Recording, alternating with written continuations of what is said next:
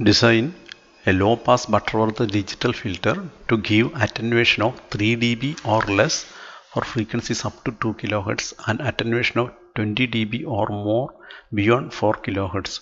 Use bilinear transformation and obtain HOZ of the desired filter given sampling interval t equal to 0.1 millisecond.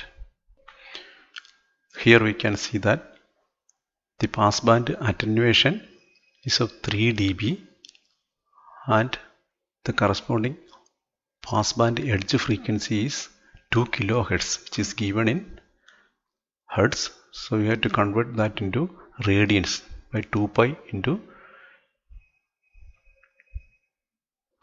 2000, and 20 dB is the stop band attenuation and 4 kHz is the corresponding stop band frequency.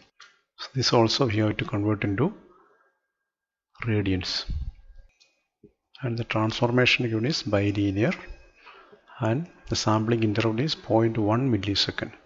So let us try to solve this one. The given specifications are alpha p equal to 3 dB, alpha s equal to 20 dB, then the passband edge frequency equal to 4000 pi radians per second and the omega s equal to 8000 pi radians per second. So from which we can compute the order of the filter. The order of the filter n is given by logarithm of 10 raised to 4 into alpha is minus 1 all divided by logarithm of omega s by omega p. We are substituting, we get this one. Substituting for the specifications and calculating, we get the value of n as 3.3181, which when rounded to the next highest integer we get the order of the filter capital N equal to 4. Next step is the determination of the normalized transfer function h of Sn. So this h of Sn you can directly obtain from the lookup table as h of Sn equal to Sn square plus 0.765 Sn plus 1 etc. So corresponding to n equal to 4, you can directly take the h of Sn, or we can compute using the equation as for n even h of Sn equal to pi k equal to 1 to n by n minus n by 2, this one where bk is given by this equation. So in our case capital N equal to 4, therefore h of Sn equal to k equal to 1 to 2, this one is we can written as 1 by Sn square plus bk Sn, which is equal to k equal to 1 b 1 Sn k equal to 2 b2.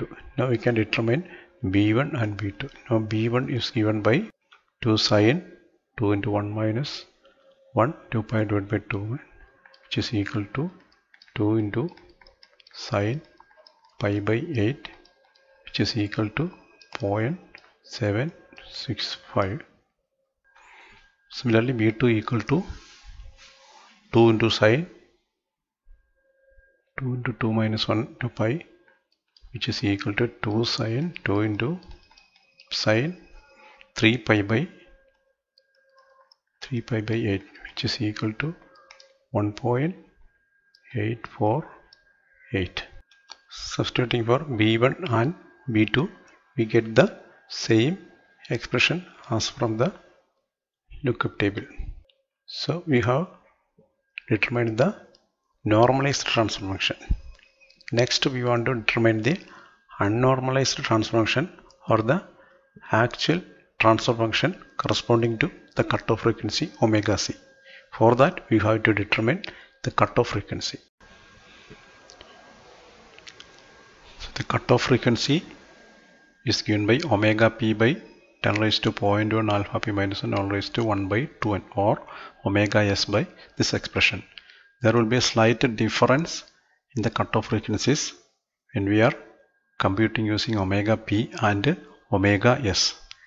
So for the time being, let us take this omega p by this expression for the computation of omega c.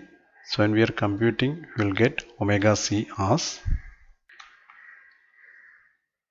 12,574 radians per second. If you are using omega s, the value will be 14151, 40,151 radians per second. Let us choose omega c as this one. Now we want to replace every s with Sn by omega c by s. So replace Sn with omega c by s. Now we can simplify, from which h of s we can obtain h of z by replacing s with 2 by t 1 minus z inverse by 1 plus z inverse, where t is given as 0.1 millisecond, which is equal to 0.0001 second. Substituting and simplifying, finally you may get an answer in this form.